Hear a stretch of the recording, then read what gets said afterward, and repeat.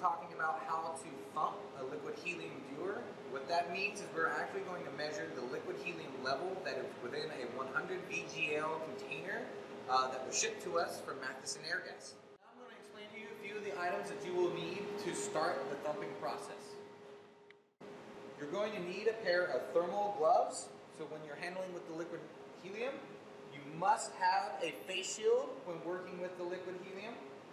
It is recommended that you have a pair of pliers. We will have to have a tape measure, the thumping rod, which is a hollow rod at one end. On the other end, we have a pipette dripper, and we have alligator clips. You will need 2 alligator clips on the end of the rod. It is also recommended that you clean everything as you're going in, so I'm going to be using just isopropyl alcohol.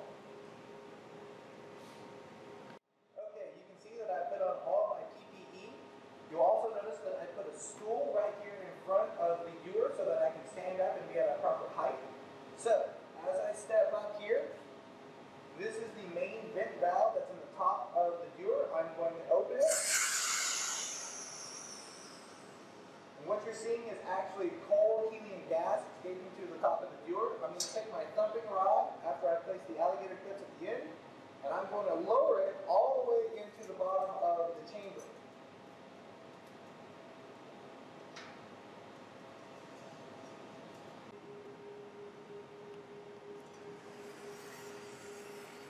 Okay, so sitting all the way on the bottom, I place the alligator clip right at that point. I then remove one of my thermal gloves and I start raising it up, feeling for the pulsation. So it's pulsing right now. As you get to the liquid level in the helium, the frequency of the pulsing will change and you'll be able to tell where the end of the rod passed the helium level. Right there is my helium level.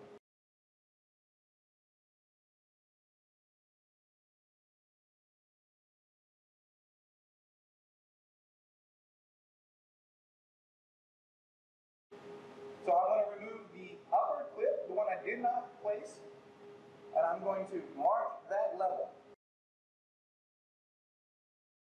I'm then going to remove the rod from the chamber and close the valve. Okay, so now I have the rod sitting on the table. This is the clamp that we placed when we were all the way in the bottom of the VGL. This is the clamp that we placed whenever we got to the liquid level.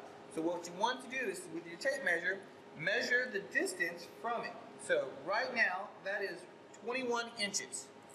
So from the manufacturer of the VGL, you get a chart that will look like this right here. A lot of times it's on the side of the VGL, or you can contact the distributor and they can send you a picture of it, which is what I have here. So if we look on the left side, it's in inches. If we go down to 21 inches, we can see that we have 98.1 liters of liquid helium in our dewar.